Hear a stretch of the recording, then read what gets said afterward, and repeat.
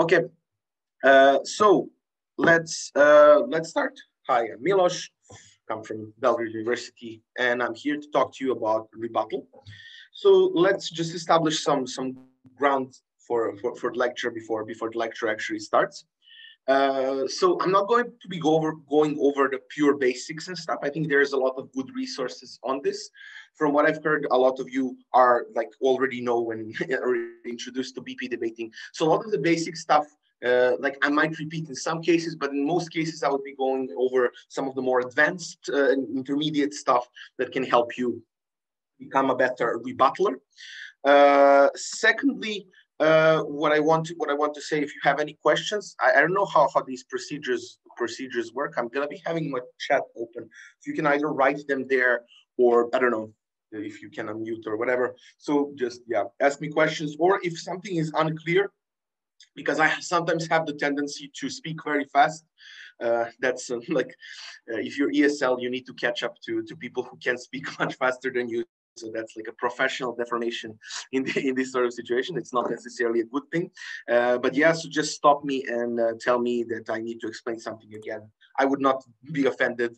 I'm aware that I might sometimes be too fast. I've been told by judges that as well. So with that out of the way and with these formalities out of the way, let's start talking about rebuttal. So in general terms, I think the largest issue that people and debaters are having is like several things which we're going to cover now. One of them is how to prioritize and how to time manage some of these. This is something like this. Spoiler alert, there is no magical answer to this question. There is no textbook answer. Aha, this is how you prioritize this and this. But I will give you some advice on how to improve there and how can you make yourself better in this area. Second of all, these people overestimating how much are they doing with the actual rebuttal and not necessarily being aware what the rebuttal is doing. And third of all, sometimes even thinking that they're doing rebuttal, but they're doing something else, which we're going to cover last in this sort of situation. But let's firstly talk about some more like general stuff in terms of what should be responded to and how that should be done to some extent. So the basic structure of the rebuttal, like obviously starts from what the other team said or something like this. So I have some things to say on this part, even though it's not major. But the problem that I encountered in a lot of tournaments very recently that I've been judging is a lot of people just misinterpreting what the team has said. The problem is, I don't know if you convinced yourself that the team has said like this, or you think that if you caricature what they said, you have a better chance because judges might buy that. The problem is, if you look at it from the perspective of a judge who already heard a specific thing, you're coming as a second person telling me that point. I already have some preformed opinion. Is that argument weak? Is that argument strong? Is it argument analyzed? How does that argument look? Because judging is a very dynamic thing. I'm already thinking about a lot of interactions that are happening. So if you're coming and dismissing a point and like misrepresenting a point to a certain extent, and if I track the debate correctly, it's very unlikely that I buy your framework. It's much more likely that obviously if I'm a good judge, I'm not going to do this. But if I'm a worse judge, that misrepresentation pisses me off to the extent that I then dismiss the second part, which might actually have some warrants and things to say. So in that sense, this charitable reading principle, which means that you should be charitably reading opponents' arguments, is not just there for the fairness of the game, fair play or whatever. It's also there because in the game of persuasiveness, which this is, it's much less persuasive to a judge if you're dismissing somebody's points towards that. And to some extent, you're not doing yourself a service, even though you think you are doing yourself a service to some extent. This doesn't mean that you cannot diss somebody's points. Some people have bad points that are obviously there, but be very careful. If you're not sure if they made a better or worse point, you always take the better version of the point. You always take a bit of more charitable reading of the point. Or at least if you want to be like cocky and you want to trash them and you want to be like this is horrible, this is what they said, this is pretty bad, at least have a backup, like even if part of that rebuttal which can save you in this sort of situation. Because a lot of these things when making decisions about rebuttal is basically risk management. What if judge didn't buy that this point is stupid and I said that it's stupid? What then? How does that interact with the debate or something like this? And you might cry like, judge is stupid because buying stupid point. But what happens in the end? You get a third, and then you lost 2 points. Like, you can be salty all you want, nothing is going to change that score. So your ultimate goal is to overcome even these bad judges and some of these things. So the point is to always take this charitable reading of specific people's points. One of the advice that I have for this being a thing, usually less charitable reading of the points and less and some misinterpretation of the points comes from how do you write and how do you track things during the debate. So here's some like basic advice that really helped me in this, even though it might sound trivial, like talking about writing. So first of all, I usually have a separate paper where I'm tracking my, like obviously, like I'm not going to go, I also track my people who are right in front of me if I'm closing or something, just to know if I'll be able to differentiate myself. But I have a separate paper for people who are directly across from me and the other team. So for example, if I'm OG for OO and if I'm CG for both OO and CO in that sense. What I do is I write the sentences the way they were said, but I don't write rebuttal immediately. Obviously, if I have to, if I'm the next person to come out and speak, that might speed me up. But in terms of, like, for example, if I'm the DLO, if I'm a member of government or something, in the majority of the situations, you will have this leverage of just putting things aside. Okay, so I wrote this, I can put an exclamation mark if I think it's, like obviously you can find your own style where you can mark which points do you think are important, but it's very important to do it with the cool head. The problem is usually what people do and what their brains do in this sort of situation, they write a specific, somebody said a specific point.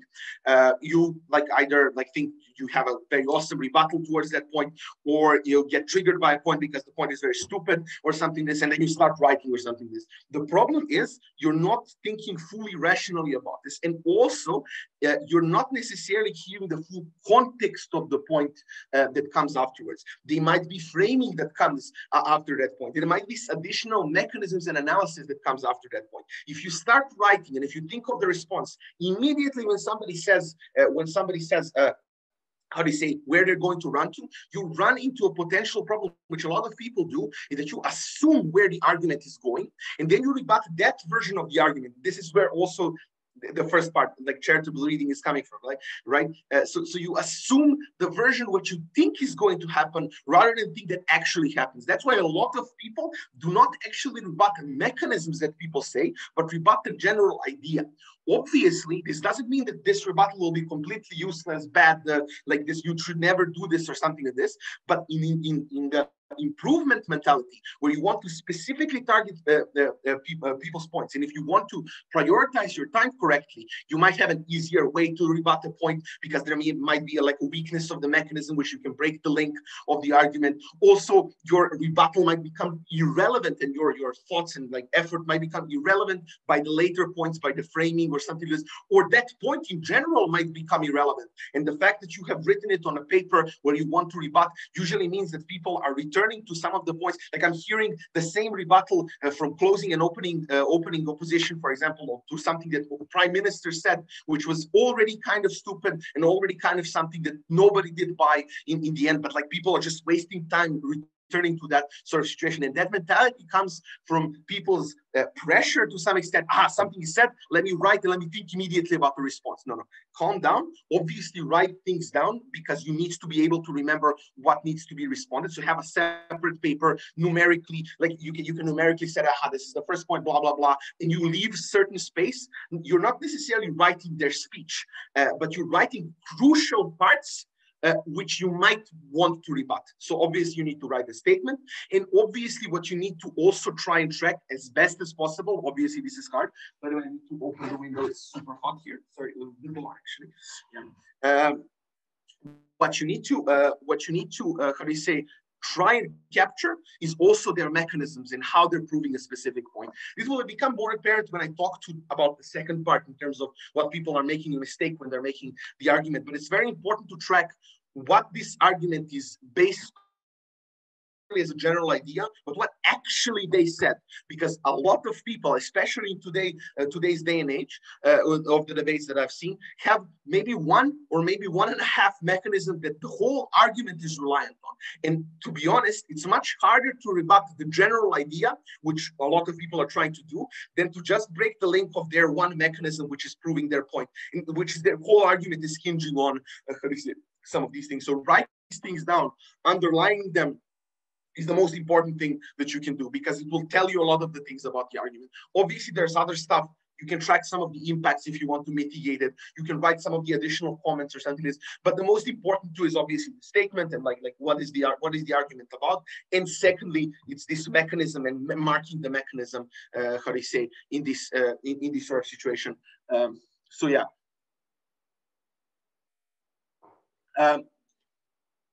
So this is the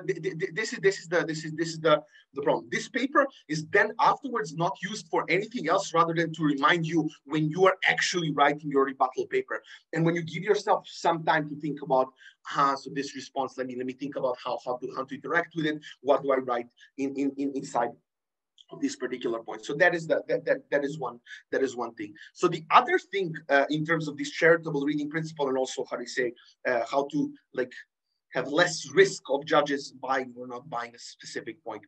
So usually what I hear and see in people rebutting arguments is that I have a lot of statement, counter-statement sort of dynamics, which means that I actually receive a lot of pieces of rebuttal, but kind of none of them are actually developed. And that's what people make a mistake a lot, especially in this intermediate stage when you're growing to have, how do you say, to become better. Which means that a lot of these things, like you do know how to respond. There are some smart responses there. It just time spent in specific rebuttals. Like people confuse number of things that you rebut with that being like a very quality rebuttal. So I always prefer to have less points of rebuttal, but targeted to a specific, okay, this is their debate winning point, but let me give a couple of different responses to that one point, then to respond to 10 things that they said, but give them one sentence or two sentences at best or something like this. So that's the problem in time management. So in that sense, you need to learn to some extent how to prioritize which things and arguments to do, which is the second point that I will go on to. But before this, just like I like to emphasize a specific point, which is that you do need to have for important points, obviously, if the point is stupid, then not. Like for the important points, at least 2 to 3 different separate layers of response, attacking it from different several angles. And that's what a lot of people don't do. As I said, a lot of people are just going to say to me something counter to that in one sentence. The problem is in a lot of these situations, you're not doing as much as you think you're doing. And that is a problem, right? Somebody has analyzed an argument for 3 minutes or 2 minutes, or let's say a minute. They've organized, analyzed an argument. They have a lot of mechanism, possibly. They've talked about impacts. They've talked about context or something like this. It's almost certainly, unless the point is stupid, unless you're very brilliant, never going to be enough for you to spend 10 seconds or 15 seconds, like 15 seconds to tell me what the point was, and then 15 seconds to tell me why the point is wrong. That's not going to be enough. And pretending it's going to be enough is sometimes very detrimental to the teams who say after the feedback or something is, but I've responded to it. Obviously you did, right? But there is a lot of things that these teams said. You've responded to the general idea, but the point, I'm still convinced you to the point because there's a lot of analysis and mechanisms inside of that point, which needs to be convinced. But second of all, if you run one layer of response, there is a huge risk of just judges not buying that layer of response in particular. So if you want to hedge your bets, especially if you want to hedge your bets with wings, for example, me and Janko usually had a problem of chairs, lots of chairs buying our cases, but a lot of wings wanting to split and roll the chair because they didn't get some of the points and some of the framings that we were trying to get. What helped and what is helping is if you want to address different target audiences with different points of rebuttal, right? And in that sense, having 3 or 4 layers of response towards a specific thing is never a waste of time if that particular thing is important and crucial for their case working or something like this. So that is a thing. Additional point, why is it important? It's important because the rebuilding process of the next speaker, if especially in the situation, that's why people usually hate opening government and they hate closing government to some extent as well. Like people like oppositions and stuff, because you can have two people who always have a response, always have the final word. People love to have the final words and stuff. But the point is, why they hate it, because BPM comes out, responds to something Inelo says in one sentence, and then DLO comes out and responds to that one sentence in a similar manner, right?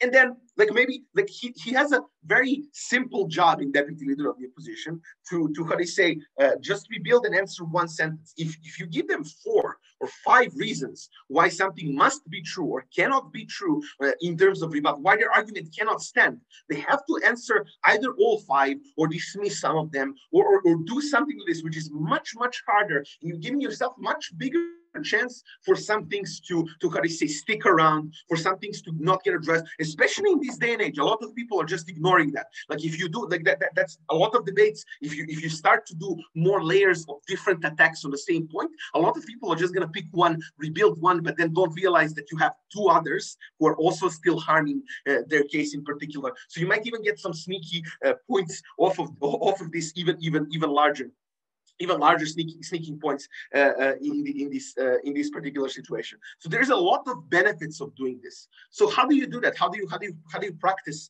doing this? And the problem is, there is no again, a lot of these things that people come to lectures thinking that there is like a magical thing that I'm now going to say, which is going to improve you in rebuttal tomorrow. Like now you hear this lecture and now you know how to rebut. That's not how any of these works, right? What you need to realize is that a lot of these things take practice, time, efficiency. What I'm going to give you now is how do you say, how can you practice this? How can you practice this at home and establish this, how do you say, establish this knowledge and something and this feeling about the specific things. The problem is a lot of people go with, how do you say, first of all, the things that they're comfortable with. So if you started to do rebuttal like this, you're unlikely to change that unless you're really trying actively to change that.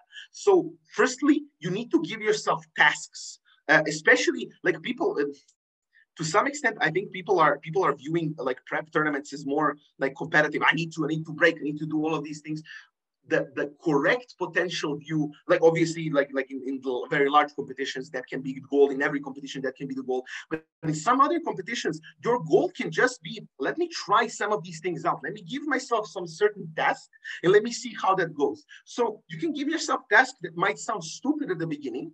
The point of all of this is to try and train your brain to how do you say, do this automatically, do this more easily, and think about different layers of attack. So you need to train your brain in that way. So in terms of the tournaments, how you can practice it, I have a specific exercise at home which you can do, which I'm going to tell next. But what you can do at tournaments is you give yourself a task which might be detrimental to your winning in some cases, right? Like fuck it, but like that's not necessarily, you're playing the long game. If you want to improve in debating, you're playing the long game in terms of breaking in next worlds, breaking in next Euros, and who the fuck cares if you fuck up around, if you give yourself a task which trains your brain to become better later in these sort of stages. So for example, you can give yourself a task that every rebuttal that you do, you can do less of them, has to have at least 2 separate reasons for why something is bad, or 3 separate. You can increase the difficulty however much you want. But these small tasks are sometimes very useful, whatever you're trying to practice. In this particular thing is rebuttal, but whatever you're trying to practice. So give yourself tasks like achievement points and like reward yourself afterwards. But it's very important to actively think about it and actively make your brain do something different, because habits are very hard to break otherwise. And this is kind of how you're debating right now. If you're debating for 1 year, 2 years at least, it's become a habit. Like you're gonna, like in the stressful situation, your brain always goes for the easiest part, which is what you're familiar with, which is what you have been doing all of the time. And if you always do that, you're never going to improve to a specific extent. You're never going to make this huge breakthrough in your debating style. So what can be done at home in this sort of situation? This is going into this prioritization point as well, and how do you manage time, and how do you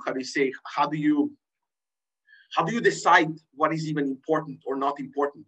Again, Usually people ask this question. The problem that the answer to this question is it depends from debate to debate. It depends on what teams have agreed. It also depends on a judge sometimes. Like obviously, like some people judge worse than others. Some people have worse wings. A lot of these things play into the game, and this is part of the game, and that's how you should view it. Obviously, in perfect world, everybody would, like, I don't know, have like AI robotics who would decide who's the perfect winner or something. But there's a lot of moving parts, which means that learning how to debate is learning how to think on spot and like make a call in this sort of situation.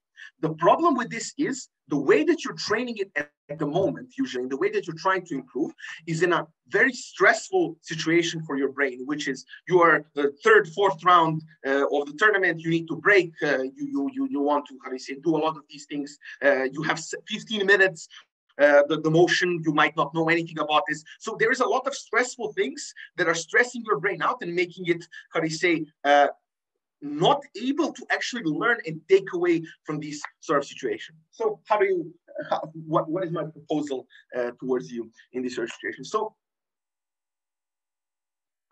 if you want to understand and practice specific parts of rebuttal, I think you need to break it down. You cannot do like you're trying to juggle, ride the bike and do, how do you say, I don't know, flips with the bike at the same time. What you need to do is break down specific skills for rebuttal that you need to do and practice these specific skills in separate order. How do we do this? So you can do this alone at your home. Fire up any speech that you find online. Preferably, you can fire up something that is actually very good. Like it doesn't have to be the world's finals, but just pick something that is good. Like obviously, you can learn from worse debates or something like this, but like increasing the challenge is also very important, and also it demystifies some of these speakers, which is also quite nice because you see, but I actually can respond by a lot of things to their point, which is very good in this research. So fire up a speech and give yourself as much time as possible. Like pause video as many times as you want. It doesn't matter, but write down all of the things that you think should be rebutted. Like you don't give yourself pressure. There's 7 minutes, I need to track. Like, no. Like if you want, pause the video, return the video, do whatever the fuck you want. You do whatever the fuck you want with it or something. Is obviously if you're practicing this like several times or something, you can again give yourself challenges and say, okay, let me now do this in 7 minutes or something like this, and that's the end goal. Like you're like literally like going to the gym, which like I wouldn't know about, but like I guess that's an appropriate how do you say analogy to this. Like you're starting with 10 reps, and then you're 20. Like, is that a thing? I don't know. But you're starting with different level of reps, and you're increasing the difficulty. But at the beginning, just like let yourself completely go. Return, write down or something. So now that you have this on paper, again, at the beginning, I would not time this or something this unless you're constrained on time and then you're naturally timed. But I would not time this. But what I would do is try and rank these things, like however many things you have. Like obviously you should not have like 30 things or something, but that would be crazy. But like, let's say that you have around 15 or 10 or like, let's say 20 or something of these things that you need to think that needs to be rebutted. Then do an exercise where you are literally just sitting there and prioritizing what is the most important thing to rebut, what is the least important thing to rebut, and rank them. Like let's say you have 15 from 1 to 15 in the level of importance to rebut or something like this. Why is this very important? Like, even though it might sound like, I don't know, why am I doing this? It's stupid. It's important because you're practicing a specific skill and actively making your brain think about this skill in the beginning. And obviously, the more time you're investing in like these priorities, the better you will become, the better trade-offs and things you're starting to make. You're also debating within your head.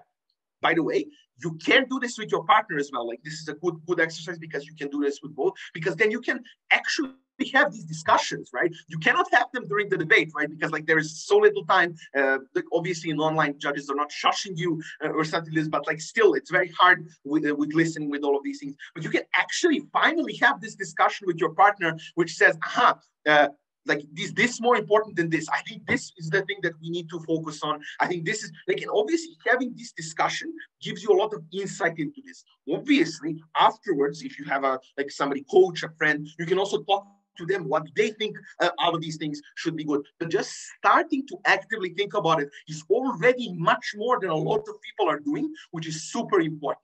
Again, that first part of the exercise afterwards, you can increase the difficulty. As I said, give yourself just 7 minutes to track. Like, let's say that you want to practice a particular part of tracking within that skill set.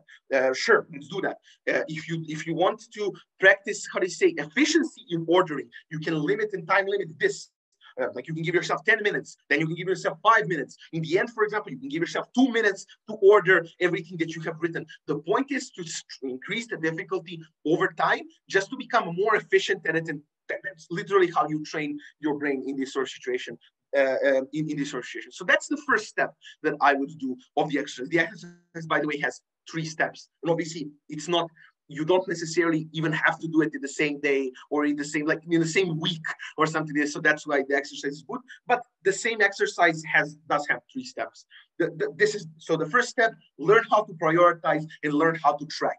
That's what step 1 is about. And I think this step 1 is also very crucial because that's what a lot of people are asking. And a lot of people are asking how to improve it. There is no magical thing. It depends on a whole lot of factors. There is no list that I can give you. And even if I had the list, you dwelling on the list would be like not productive for you because it might lead you to some weird conclusions or something like this. So this is the practice. Second thing, step 2, and in the practice of rebuttal. Step 2 that I do is then pick top 5 things. So you can pick whatever number you want. I think top 5 is usually good. So top 5 things that you ranked previously that are most important.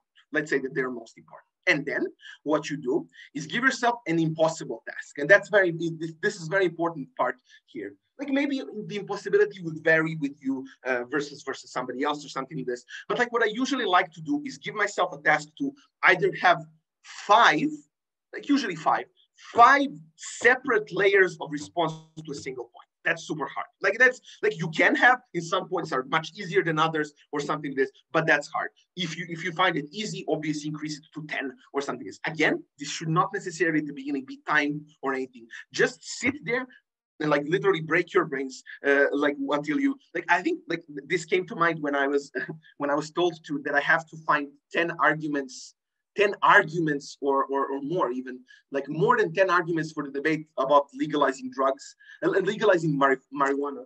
And it was like so hard after like 5th or 6th to find completely novel and new things to say. It was like I'm breaking my brain, but I actually found it as a very interesting and fun exercise because that's where you're practicing, first of all, creativity. And also that's where your brain is training to find different ways and solutions, where to look when you're looking for different layers of rebuttal.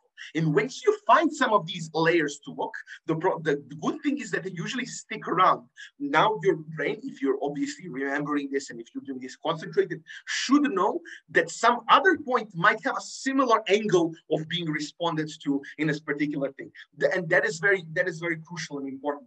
Find this creative thing and like unlocking your like initial like barrier of, aha, I know how to respond like this in this way.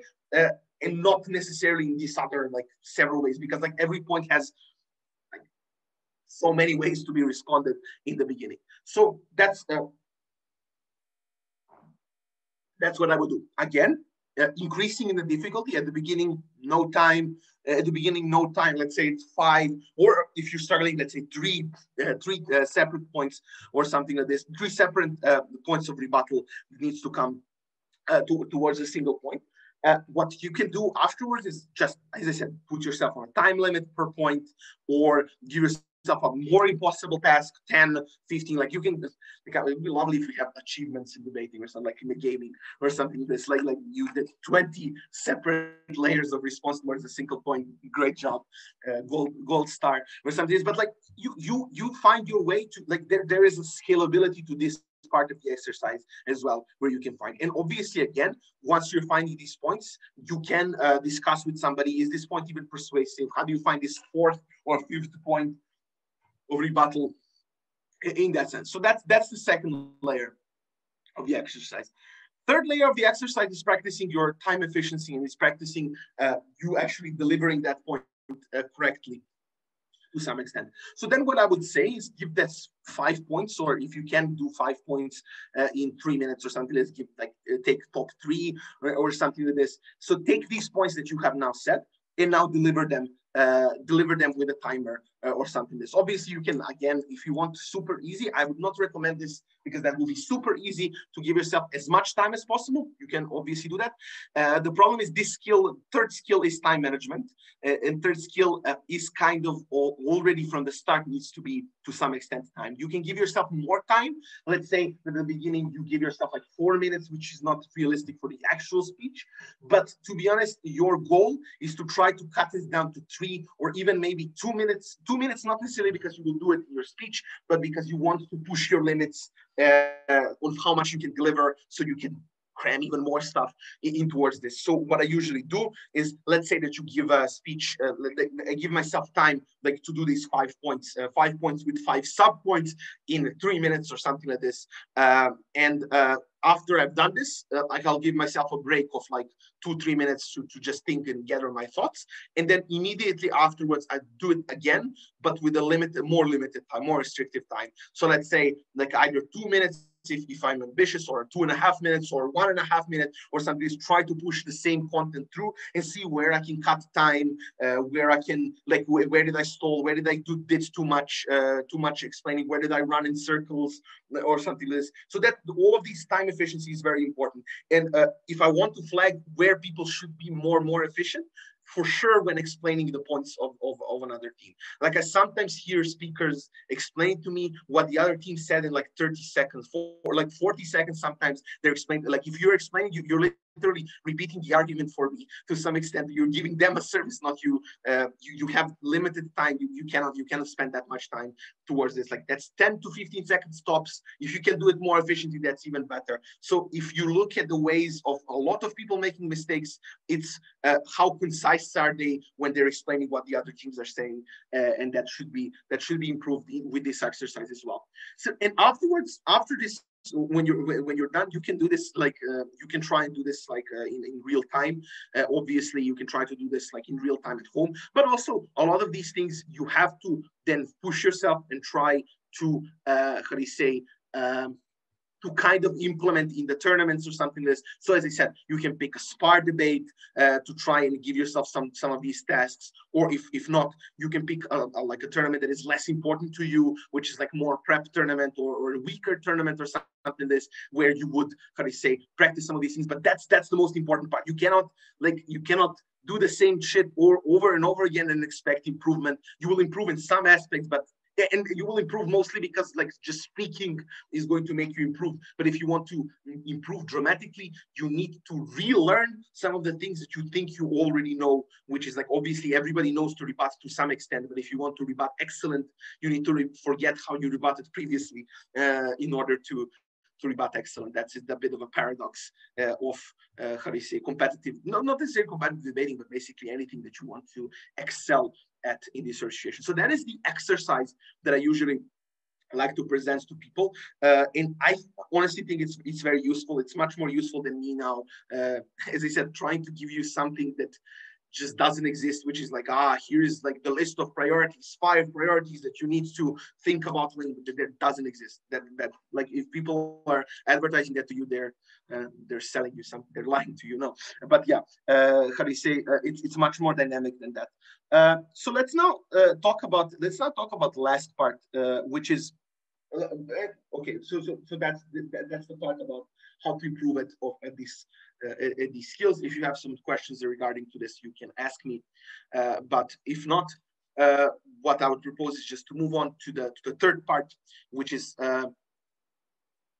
to some extent evaluating your own rebuttal and like hedging your bets and like what is your rebuttal actually doing, which is sometimes the problem, because you very much need to be aware of what your rebuttal is doing. And usually what people are thinking is that they're overvaluing and they're overvaluing what they did with rebuttal.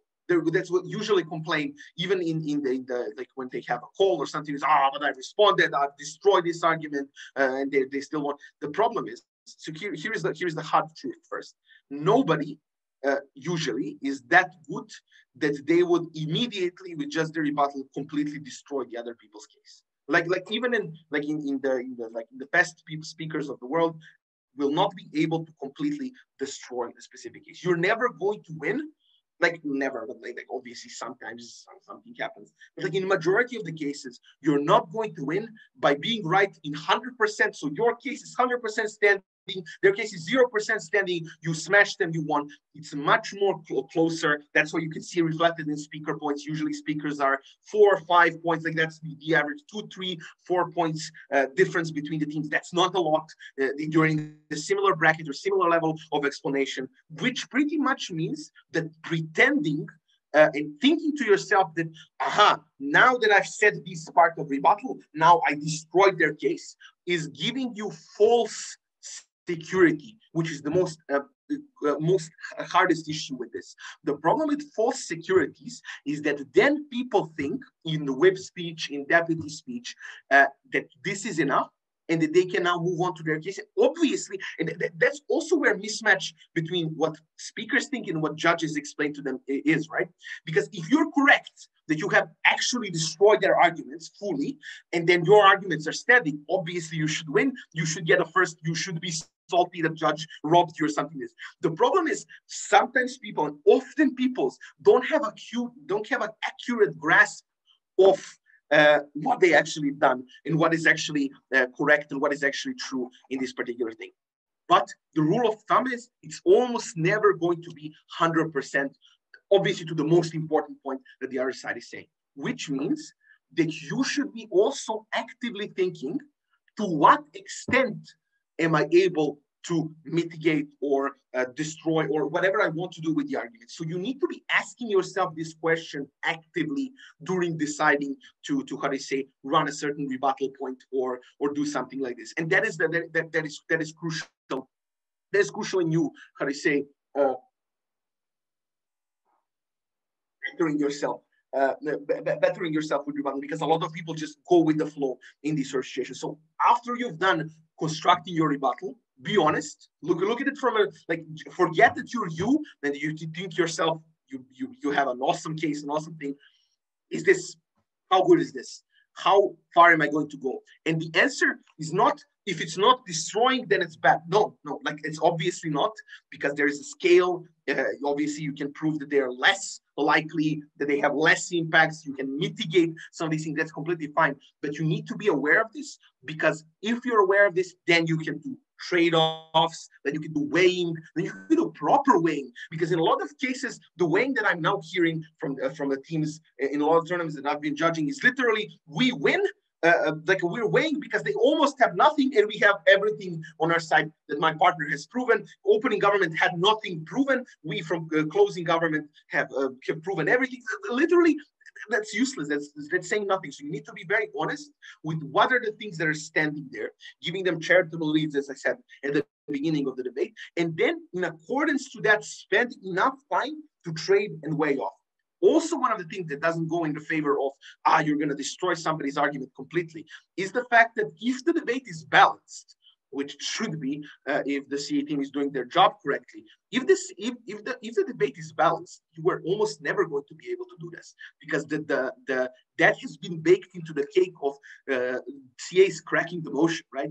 If there is a silver bullet, that means that a team can literally destroy somebody's argument completely without nothing standing, without doing any trade-offs. That's probably an up-heavy or gut-heavy debate or something like this, and probably should not be set or something like this in that manner. So this means that when you're balancing the debate, we're already thinking of also responses that can be given to a specific argument. Are these responses just literally going to destroy that argument or something like this? Or is it going to be like back and forth or something like this? So being aware of this is, how do you say, again, very important. You're never going to destroy a particular person's argument, and thinking about this and taking the time to how do you say, be truthful to yourself with this is very important. But what is also important when you're thinking about this is also to be not truthful, but to be very explicit with the judge when you're doing this. A lot of judges, especially, and this is again, by the way, like when people are complaining they have a worse quality judges or something like this, that's one of the ways to combat worse quality judges. The reason, usually the problem with the judges who are worse off is that they don't know how staff interact and how to adjudicate for them. And usually they love teams that tell it to them. And like usually they would go with the easiest explanation that they can give, because they're not necessarily certain how to explain like that. If you want to break down the psychology of that or something like this. But if you're telling them, okay, so now that I've said this rebuttal, their argument is flipped. Or now that this has been said, their argument is significantly mitigated, which means that, how do you say, our argument and our impacts are much more substantive. So you need to always give this additional sentence of explaining what did you do. Otherwise, it's just going to get lost. Like 100% in a lot of cases, especially if the judges are bad or something else. Like look at it from this perspective. Judges have 15 minutes to discuss with their 2 wings and 1 trainee or something else. Everybody wants to speak. Everybody wants to give 2 or 3 minutes. Sometimes wings are bad. Sometimes wings want to speak too much about a specific issue. Sometimes there is a huge discussions about some other topics. There is no chance for judges to go over every rebuttal that you've done and think about, oh, but how does that interact with this part of the debate? And that's where things get missed, right? And obviously, if you're a good judge, if you have better judges, obviously that will not be missed or something like this, and like it will be much more dynamic. But you're not playing you're not playing to win in that game. You're playing to win in an imperfect world where everybody, like even the best judges, have off days, or how do you say, they lost their attention, or maybe even connection got lost in one of the seconds or something. So you're hedging your bets against some of these things. And the way that you're hedging your bets is literally writing and spelling it out and being like, okay, so this is what this rebuttal means. By the way, this part can also be inserted in how do you say, in the previous exercise if you want to practice this sort of part. This sort of part of exercise. You can also, even like if you want to have a more difficult version of addition, this is like a bonus on top of the previous exercise. You can do it on the second stage, but do it for each 2.4, step 2.5. And I'll get to the question in literally 1 second. You can go into like step 2.5, where you would pick like first thing that you need to rebut. You have, let's say that you found 5 responses that you want. For each of these responses, give 1 sentence of what it does do to the argument or something is, and then you're training your brain to think about these things. A lot of these things, again, I'm not going to go into because I think honestly, from what I thought.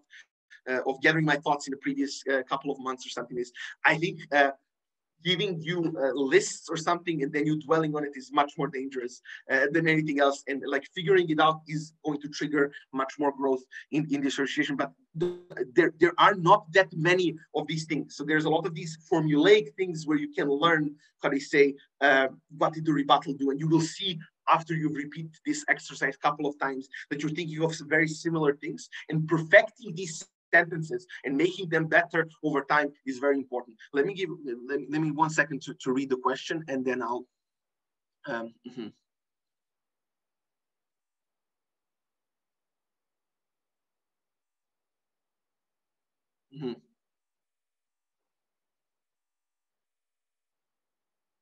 So to be honest, so the question is how to rebut mechanisms pretty much. So what you have been told is like you need to tell the why things are not true and why it's not important. Sure, but sometimes, like, to be honest, here is the hard truth about these sort of situations.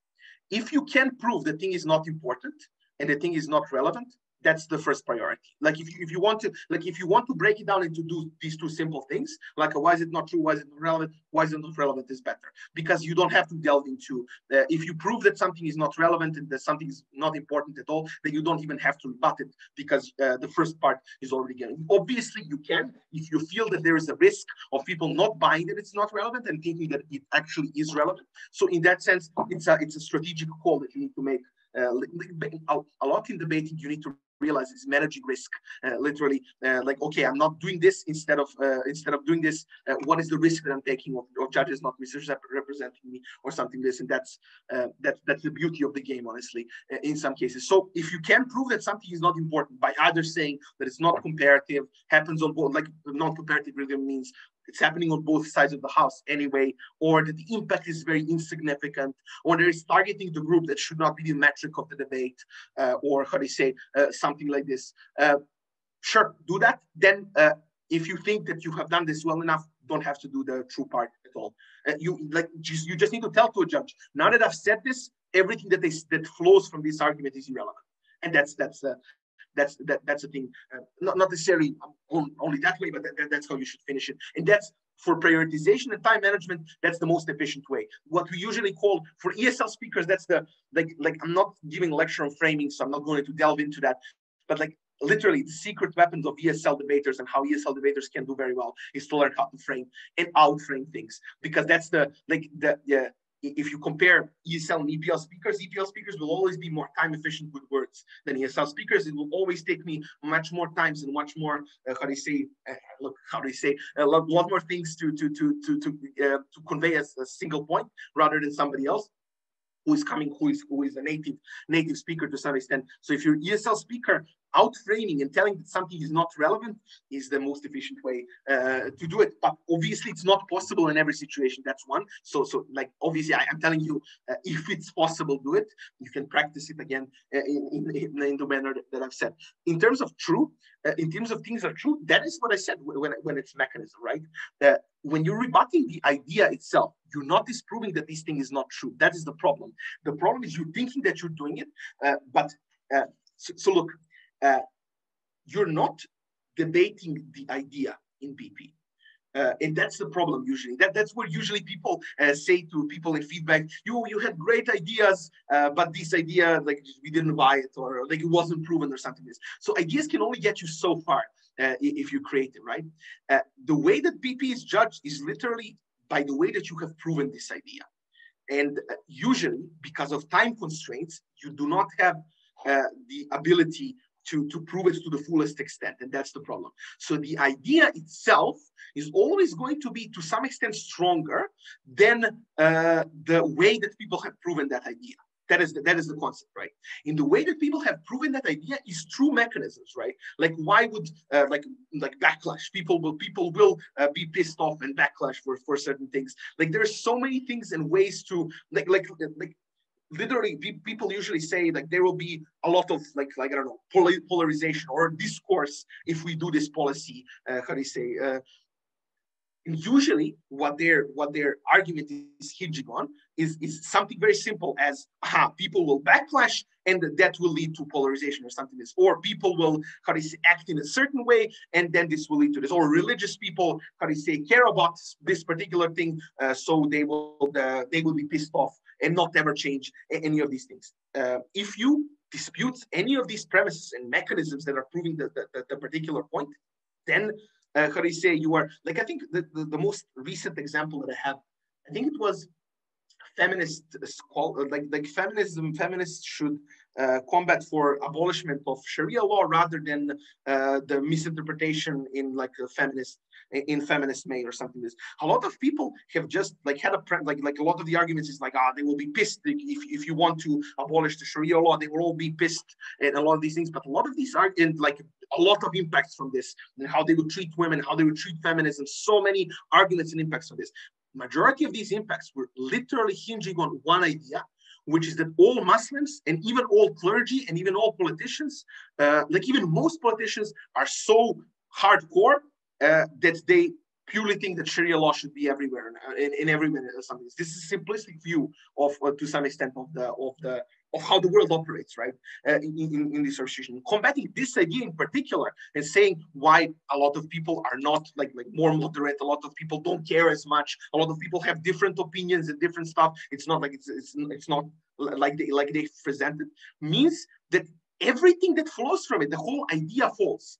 Otherwise, the idea itself seems very logical. The idea itself seems very powerful. But the fact that the idea was hinging on one piece of analysis, and that's usually where things are going, how things are going to happen. Usually, in how do you say, unless like in like very highest rooms in the tournament, usually people have one or maybe two mechanisms, not more. And that's what I complain usually to people when they ask me for personal feedback. You need to have more mechanisms. And by the way, that doesn't mean when you're doing less mechanisms, doesn't mean that you're not going to win. That's why people give themselves false, how do you say, they feel good, right? Like they've done one mechanism and they won the debate.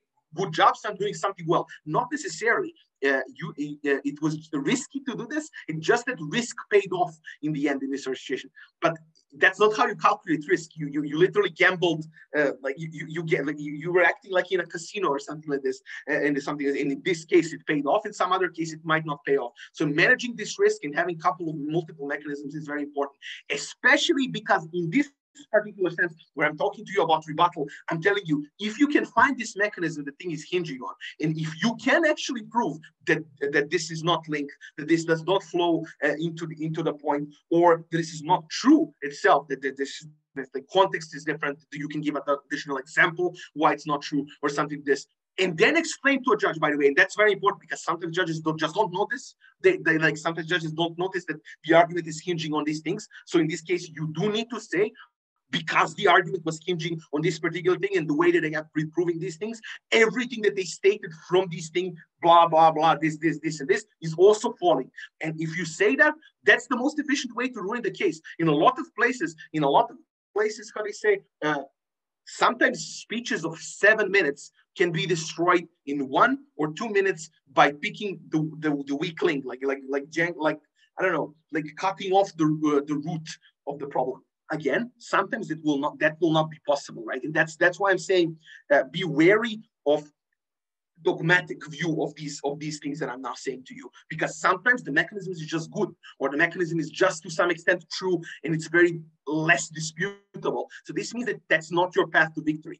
But if you see somebody somebody have an exploitative weakness where they're proving their point in a particular manner, like I've said, how do you say, you should try and exploit it. But that, again, to wrap up the question, that does fall into the thing that you say whiting is not true.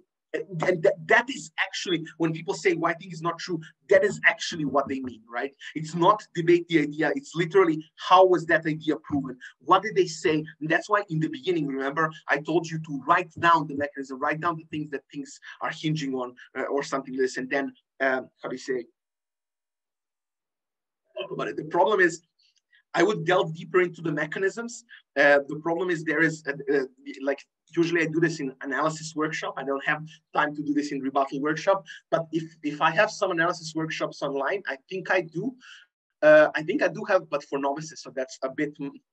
Maybe you can find by typing my name. So I do talk in some of these exercises about mechanisms, but like learning to spot the mechanism and learning to spot the weakness is a very very good and important skill to do. Again, can be practiced in the similar way that I have been telling you the previous like how to practice rebuttal, which means that by the way, a lot of these things like I've given you 3-step structure of how to practice it alone. You can insert step 1.2, 1.5, step 2.5 or something like this, which is where you can actually practice these additional things. So let's say that in the first step where I told you that you should rank the options by strength or something like this.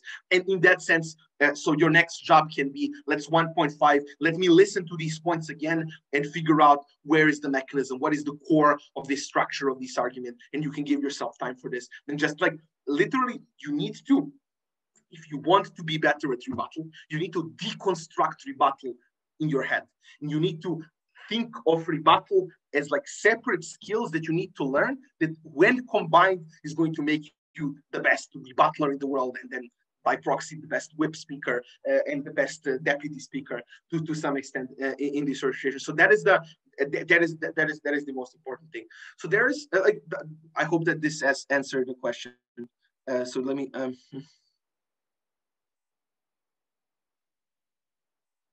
yeah. So if the mechanism is true, then you need to find another way to respond to it.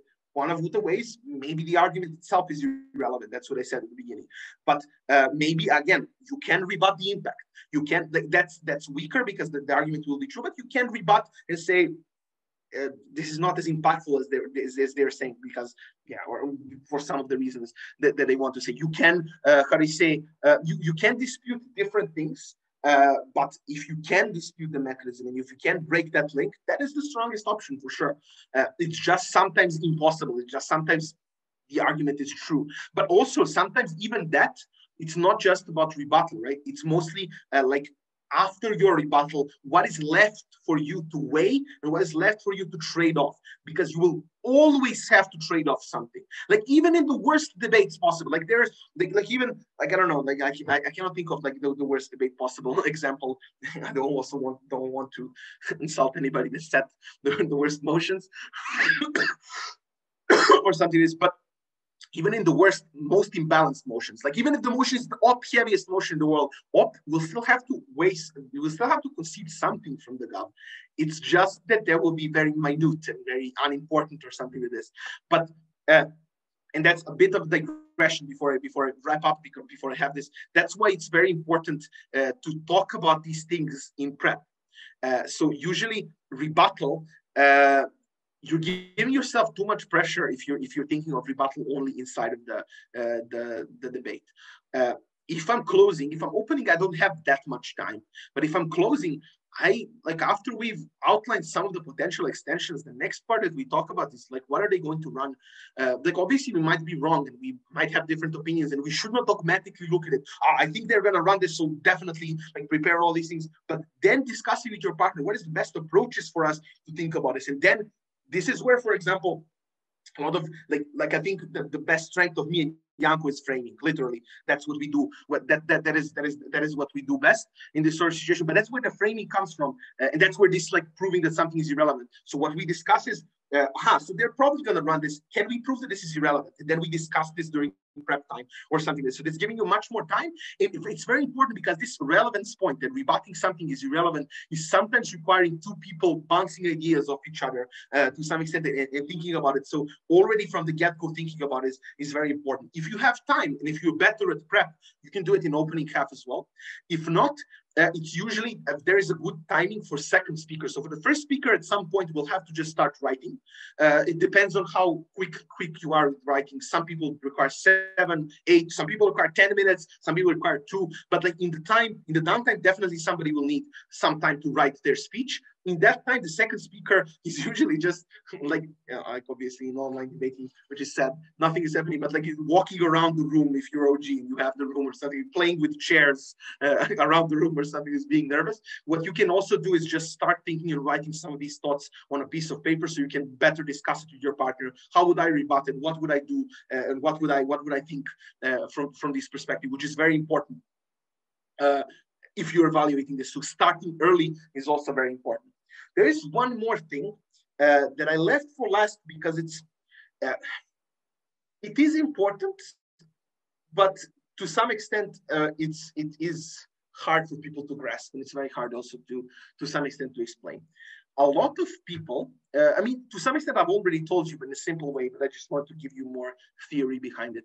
So if you want to break down rebuttal into some like categories, how like if you wrote a textbook about rebuttal, you can define the rebuttal in 2 ways. And also, like if you want to watch Harish's judging workshop on rebuttal also mentions this and explains it very well, which we have on Korea Judge Training Program. Like I'm plugging this here.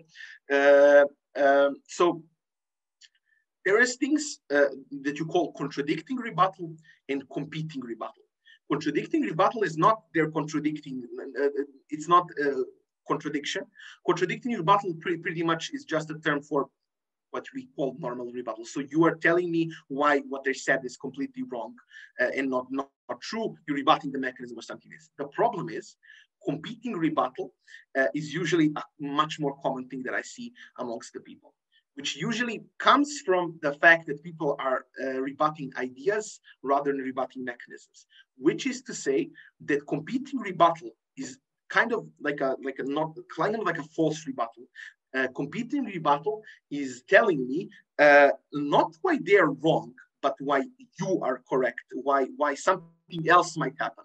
So it's like, no, these people are not going to backlash. They're going to do something else. They're going to do this, or how do you say? No, America is not going to, how do you say, cut diplomatic ties. They're going to do something else. This is kind of like a hidden argument, and that's the problem, and that's what people don't realize. So you're never breaking the logic of their case. You're just telling me that there is another possibility that can also happen, which means that what I'm left with is a judge afterwards.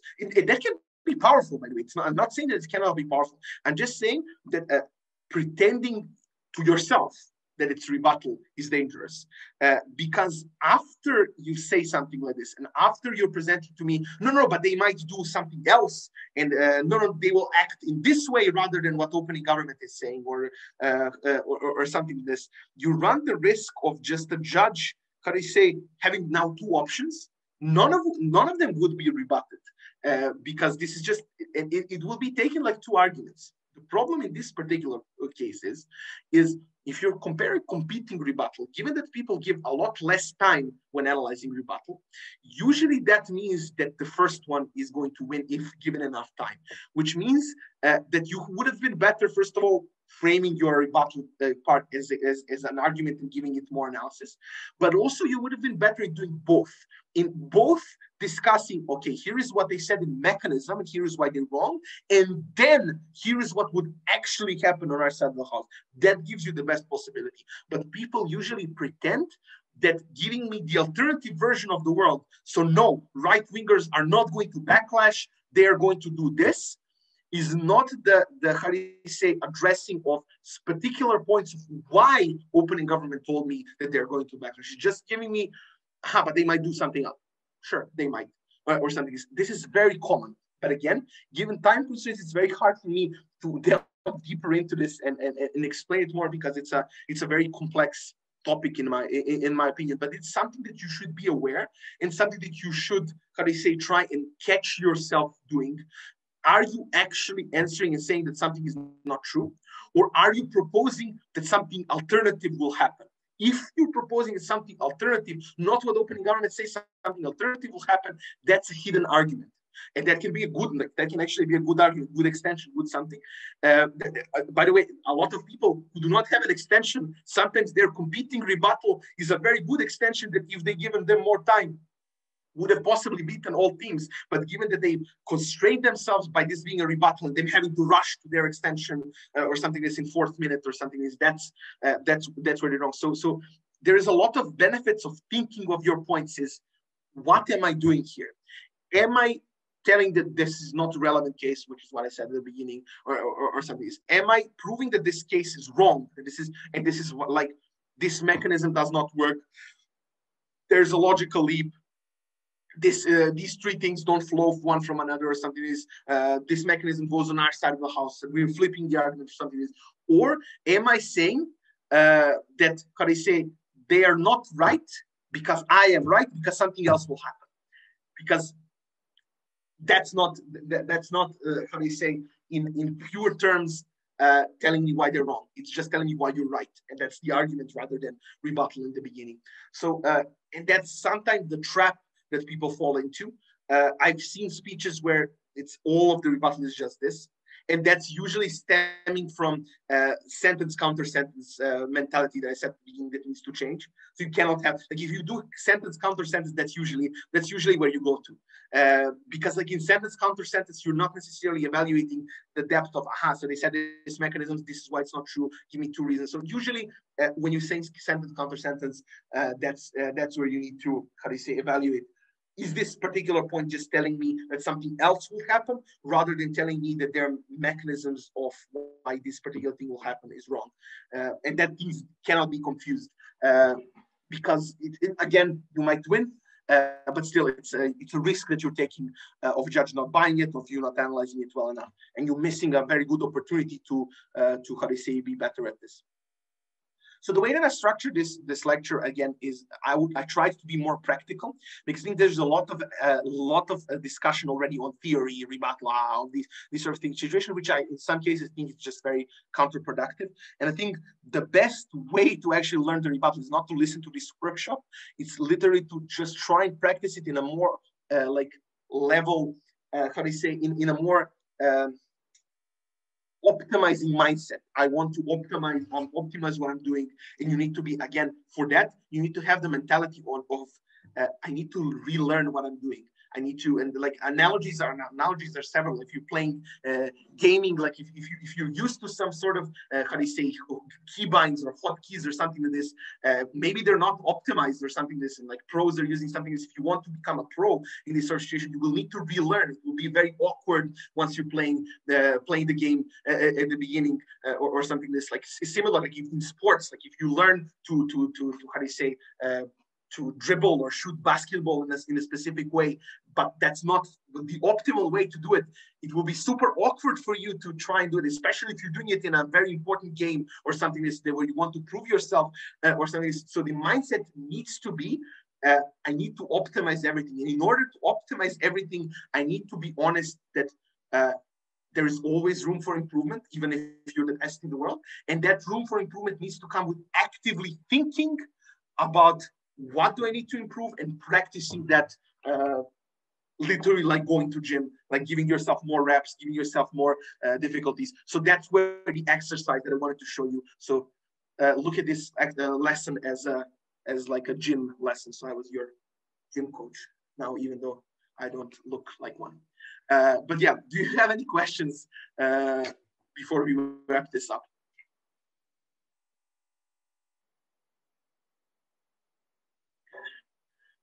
If you have any additional questions afterwards, you can message me. I'm pretty open. I might be working like balancing debating life and work and CAing and doing a lot of these things means that it's tough life.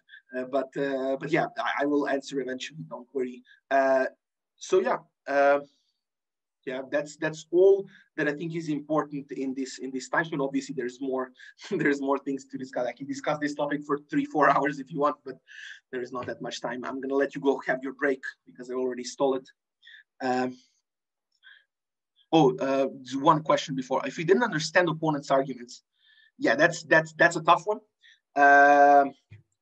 First of all, again, if you understood something, give it a more charitable reading than what you thought.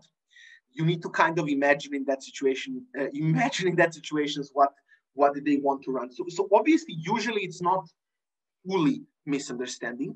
What I found, it's usually that you got some point, but you didn't get some other point. Sometimes that will lead you to have to answer the idea rather than the mechanism because something is there. But obviously, usually that comes from speakers that are speaking very messily without structure or some of these things.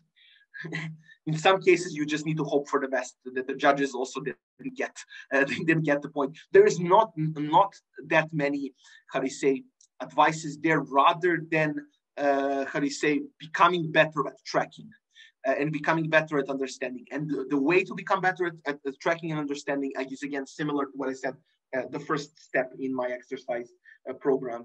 Sign up at milos.com. Yeah, so it's a hard question. There is no correct answer there, but I hope I at least answer it somehow. Okay, I think that's all that I had to say. Again, if you want more, message me or comment on YouTube. I don't know if I'll look at comments wherever this will be posted, but yeah. And yeah, good luck in your future endeavors, and thank you.